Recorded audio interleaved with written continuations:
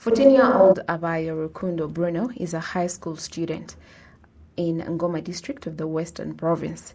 He says he will create an application that enables Rwandans solve certain issues, including an online shopping center in the Kinyarwanda language in the near future.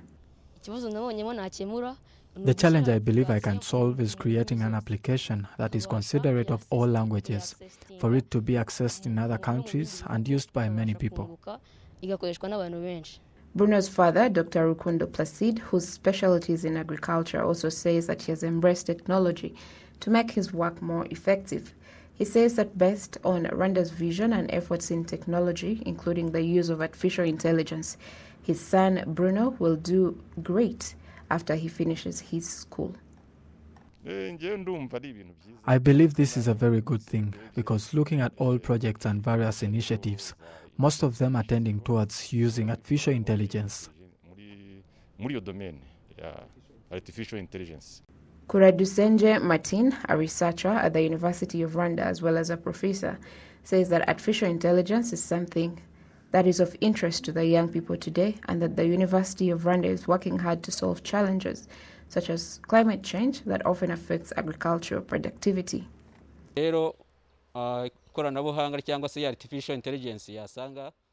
When people understand artificial intelligence technology, they are able to utilize it to guide their work. For instance, if a farmer realizes that different seasons determine the level of productivity and the weather won't favor the harvest for his produce, that will guide them in knowing that they have to irrigate.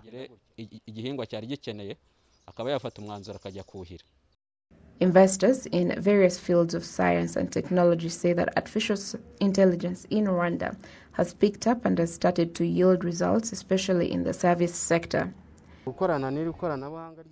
Before it was chaotic without this technology, but now a passenger just needs to have a card that is loaded, and that has solved the challenges we had before.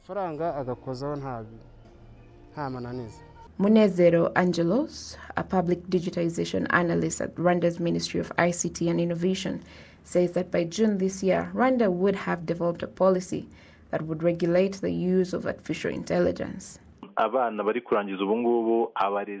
Young people in school, the teachers, and schools are encouraged to promote the use of technology to increase innovative projects that will solve challenges in the Rwandan society.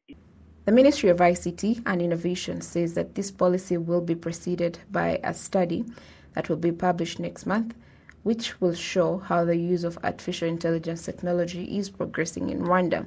The artificial intelligence technology is currently being used in trade, transportation, road safety, agriculture and animal husbandry, in the medical field, and in various research studies.